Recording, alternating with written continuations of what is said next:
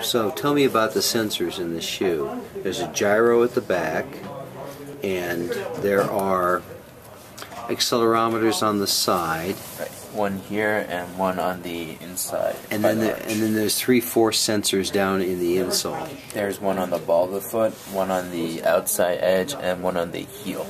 And the point of this is the point of this is to detect pronation in the foot, which only about 25% of the population actually walk correctly, in that they're completely flat-footed.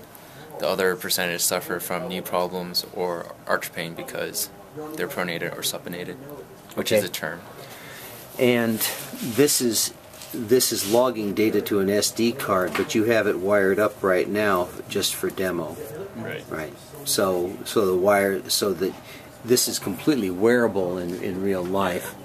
We just have it wired up so we can stream data real time, so you can see what all the force sensors are reading. Right. Okay.